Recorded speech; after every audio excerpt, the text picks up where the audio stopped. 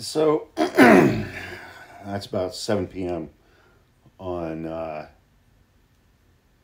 Tuesday, I guess.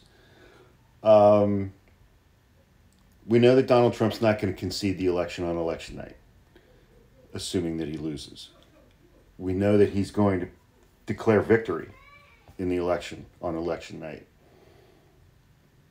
And he'll never concede this election if he loses. And for a while, I've been like, he's going to use immigration. He's going to use undocumented immigrants as the boogeyman in this election. As these Kamala Harris let 20 million people across the border, registered all of them as Democrats, and they all voted, and that's how she won. But then we got Hurricane Helene, and now we're getting Hurricane Milton. Helene hit Florida, North Carolina, Georgia. 3 states where Donald Trump is putting tremendous resources. And Milton is going to hit Florida. And the loss of life and the destruction is horrific. And what's about to happen to Florida,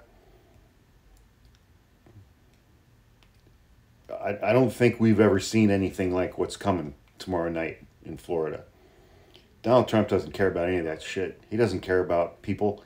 He doesn't care about their homes. He doesn't care about their property damage. He doesn't care about their loss of their animals, the loss of their lives. Trump does not give 2 shits about those things. Trump cares about Trump. And if he loses now, he's going to blame these storms. Marjorie Taylor Greene's already out there saying that Democrats control the weather. Their half-smart dipshit Gomer army believes that now. They believe that. The chuds believe that Democrats can control the weather. It's unbelievable. It's just astonishing. It's really astonishing how fucking stupid these people are. And gullible. It's quite amazing, I gotta say.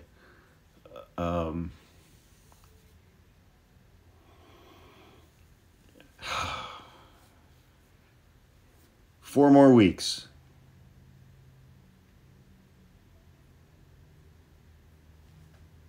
4 more weeks. Yay.